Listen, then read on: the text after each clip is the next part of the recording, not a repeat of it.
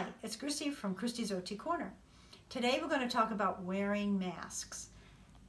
And I'm sure you have been out with your parents to the store and wearing a mask. Now we're going back to school and we have to wear masks all day long. So I wanted to review what that's going to be like and how to put on and take off your masks properly and a couple of different kinds of masks. So here's one mask. That's a homemade one. Now you have your mask. You can see this is the outside, this is the inside. Take it by the loops, the straps, whatever you want to call them, the elastic on your face. Don't touch the front, and you put it on and then fix it from the top and the bottom. Try not to touch the front. If there's any germs, this is where the germs are going to be. So here you are wearing your mask, and we're going to have to wear them all day at school. You will have mask breaks, so I'm going to take them off again by the loops.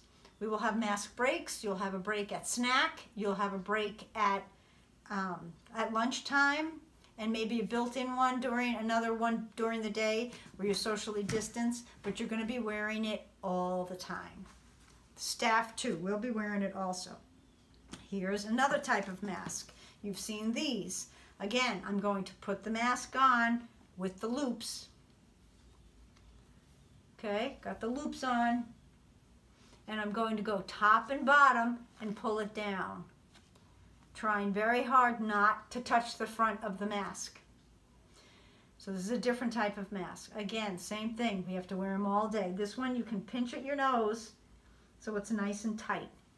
Okay, we need to wear the masks all the time. Taking them off by the loops.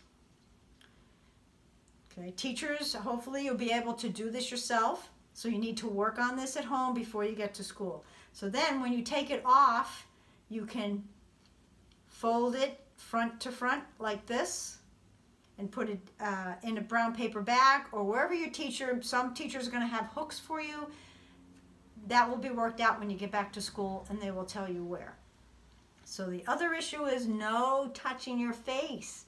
So I've seen a lot of kids during Zoom calls going like this and touching themselves and doing this and going like that and just constantly touching the front. No, can't touch the front of the mask, okay? So you need to leave it alone and just use it like that. And take it off. If you need a break from the mask, you just let your teacher know.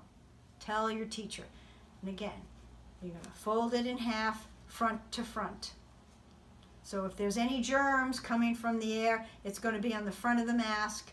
These are your germs, and you're touching it, so it's okay. And you fold it in half like this, and you can store it wherever the teacher tells you to. So start working on this at home. Try to wear your mask at home for longer periods of time. And that's it. See you at school real soon.